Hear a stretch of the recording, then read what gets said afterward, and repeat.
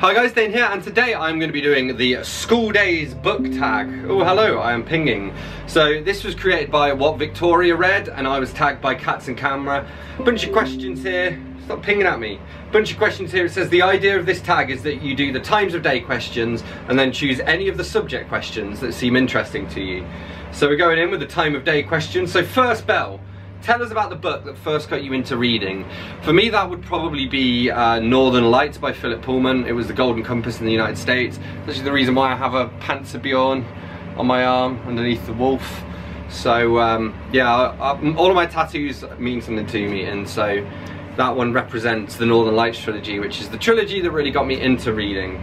It made me fall in love with it. It made me want to become a writer. Break time. Which book have you most recently had to take a break from or DNF? I honestly can't remember. It's been a little while. I guess the closest answer I have for this is The Thornbirds by Colleen McCulloch, because this is one that I'm reading as my bedtime book, so I'm reading it like 15 to 20 pages at a time. But I am still actively reading it, it's just slowly. Lunchtime. Tell us about your favourite book that features food.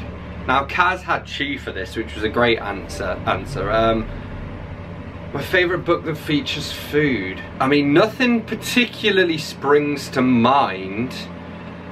There's lots of stories that do feature food, like the Harry Potter books are coming to mind because food's in those quite a lot.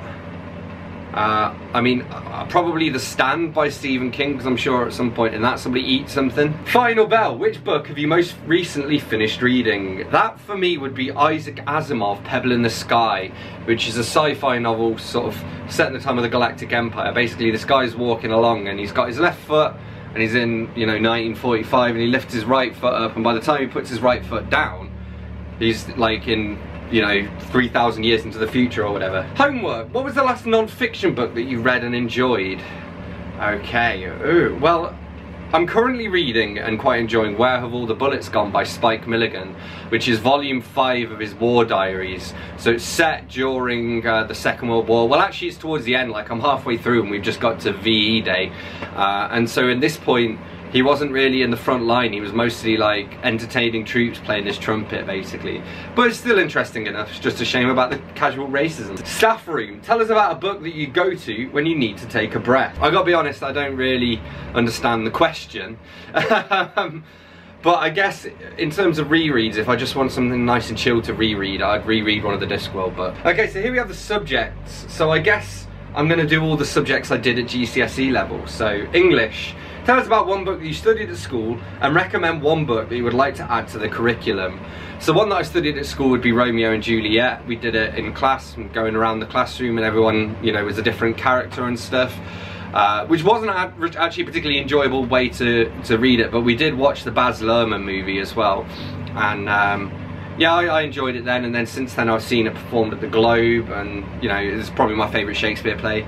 And one that I think should be added to the curriculum is The Hate You Give by Angie Thomas. I just, you know, I think it's an important book and very reflective of our time. Maths. How do you rate your books? I use a 5-star rating scale, and I can use half stars as well.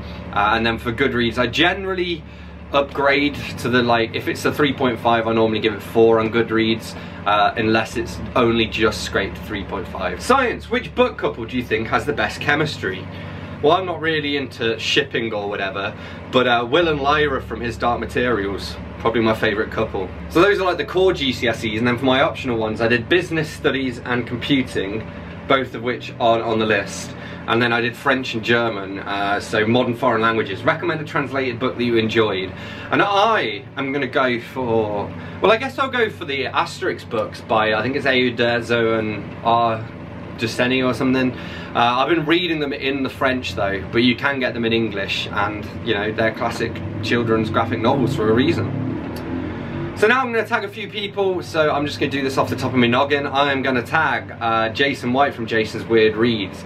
I am going to tag, we're going to tag Charlie Heathcote, he'll have some good answers. Todd the Librarian. I'm sorry, I always tag the same people, I can never think of channels off the top of my head.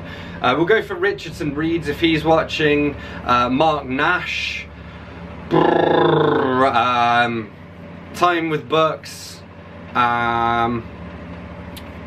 Linda Jo Martin, the book lady, I haven't seen her actually even upload for a while, so hopefully this might give her a reason to come back and post something. 2 more. I will also tag, I'm going to tag Steve Partridge, and I am going to tag Aoife from, what was her channel name? I can only think of her, Words of Clover, that's the one. So there we have it, that's what I made of the School Days book tag. As always, don't forget to let me know what you made of this tag in the comments. Hit that like button if you've enjoyed this video, hit that subscribe button for more, and I will see you soon for another bookish video. Thanks a lot, bye bye.